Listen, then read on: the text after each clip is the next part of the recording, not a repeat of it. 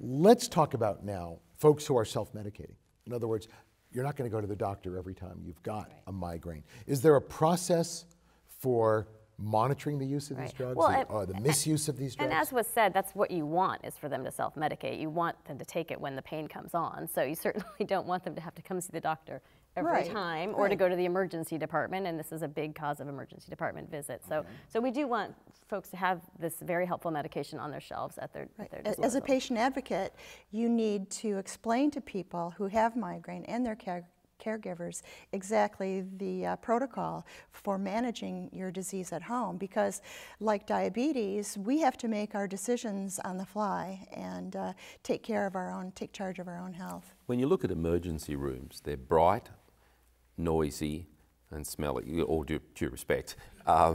And no, I think we've all been in emergency. Sure. And just not migraine friendly. Yeah, exactly. Patients are sensitive to light, they're sensitive to sound, and sensitive to smells. They're sensitive to moving them about. So the emergency rooms are just about the worst place in the world you'd send a migraine patient unless you wanted to sort of torture them. Are we worried? What I tell people is to avoid going to the ER, to have a plan with your physician, and then if you inevitably do have to go to the ER, bring something with you that the physician has written out a protocol that they can use in the ER, because unfortunately not all ER physicians are experts in migraine and their treatment. That's why we're doing this today.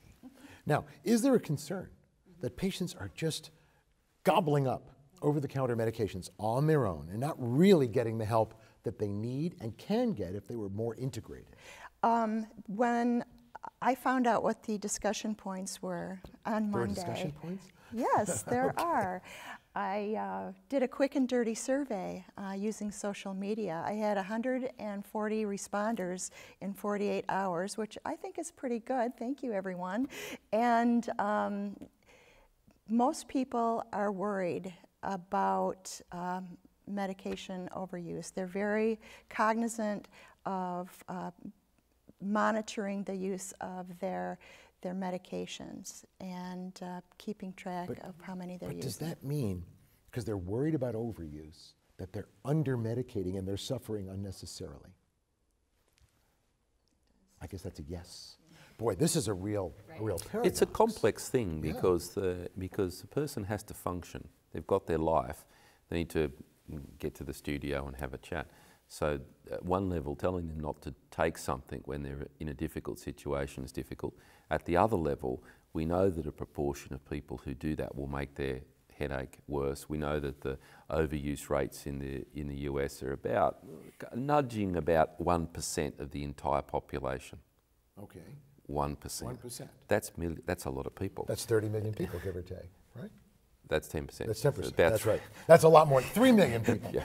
But it's still a lot. It's a lot of people. Check. I think one of the things that I think it's helpful, though, in that, at least for migraines and maybe compared to some other conditions, is that the medications that are very effective are not the medications that folks tend to abuse. So like the opiates. So those are fourth line, fifth line. Those are not what we would necessarily give right away for migraines, and those do have a lot of abuse potential, and we keep our eyes on those. So is the triptans have the medication overuse potential. There's very good data in the US population that if you take triptans on 12 days or more per month, then you're increased risk for having more headache in the following 12 months. So nothing at the moment we have is clean as the driven snow when it comes to medication overuse. What is our biggest concern here? Is it medication overuse among patients, or is it underutilization of medication by patients? Well, I think the biggest problem is undermanagement, because if you need to take an acute medicine more than, say, once a week, then you need to be having a discussion about prevention. And so we're talking about when people are already well out of hand. That needs to be gotten a hold of much earlier. The message to doctors and patients has to be once the number of attacks are starting to escalate, that's the time to talk about prevention. So let's talk about guidelines, because I mean everybody's got guidelines for everything in medicine. My desk is this high in guidelines I'll never get to. What are the most recent American Academy of Neurology and American Headache Society clinical guidelines for migraines? The most recent guidelines from the Academy and the American Headache Society date back around to the triptan era. we're, as a society, revising them at the moment as the new therapies are coming out. But the guidelines will tell you that, for example, the triptan use needs to be limited, and we use a recommendation of less than 10 dose days per month to try and avoid this medication overuse problem.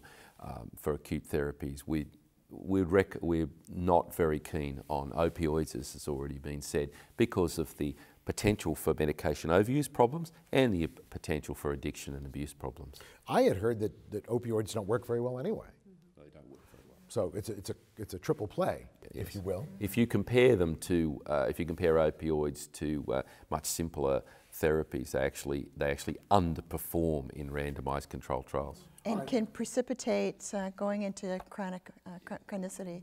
And I don't even want to discuss what someone withdrawing from opioids with migraines must feel like. Let's avoid this altogether.